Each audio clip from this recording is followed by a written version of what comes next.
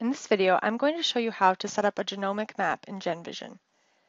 The first thing to do is launch GenVision. It's listed under Utilities in the Navigator. And in this example, I'm going to be working in the GenVision standalone application. However, it's worth mentioning that GenVision also runs as a plugin to Adobe Illustrator. And everything I'm going to show you here can also be applied to the GenVision plugin. So first step is to open the file. And in this case, I already have a GenVision file set up with some of my data. So I'll open that. And what I have here is a GenVision figure with files exported from GeneQuest for the genome of E. coli TY2482. And this was a strain of E. coli that was isolated and sequenced during the 2011 German outbreak. And the GenVision panels that are included here are a scale, histograms showing cut sites for enzymes BLNI and XBAI, and a graph showing GC content along the genome. Now I can start by making edits to these panels. For example, let's say I want to make one of the enzyme cut site histograms red. To do that, go back to GenVision, double-click on the panel name, and change the default color. Let's say we want to use red. Click OK again, and to see what that change looks like, we'll hit Run GenVision, and we'll say no, just to see a preview. There you can see that the histogram is now red. Now, let's say we want to bring some more data in.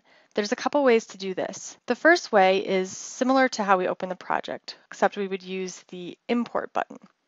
And that allows us to import an entire GenVision project and all the data that goes with it.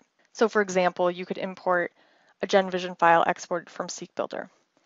I'm actually not going to do that right now, but if you're interested in learning how to do that, I'll provide a link at the end of this video to another video that walks through those steps.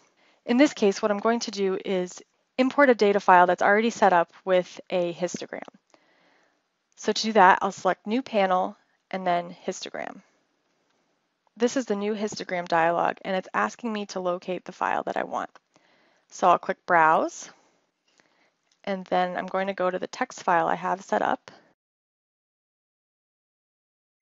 And the text file I've chosen here contains data showing regions that are conserved between different strains of E. coli, as well as regions that are unique to the strain of E. coli shown here.